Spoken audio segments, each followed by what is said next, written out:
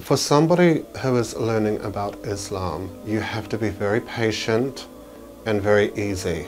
I'll give you an example. There was a young man who came to the masjid. He wanted to learn about Islam. He was only 17 years old. And he spoke to a brother, and he admitted he had trouble with smoking.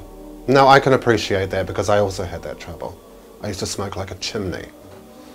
But this brother obviously had very strong viewpoints and came down very hard on this young man, and said it's haram and it's this and it's that. And I said to this brother afterwards, this young man's never going to come back to the mosque again. He said, why? I said, because you didn't encourage him in a positive way. You just automatically doesn't understand what a word like haram means. It took me I had to ask what it meant. So it's important to be patient. Sometimes it can take a long time for somebody to even get some very fundamental basics.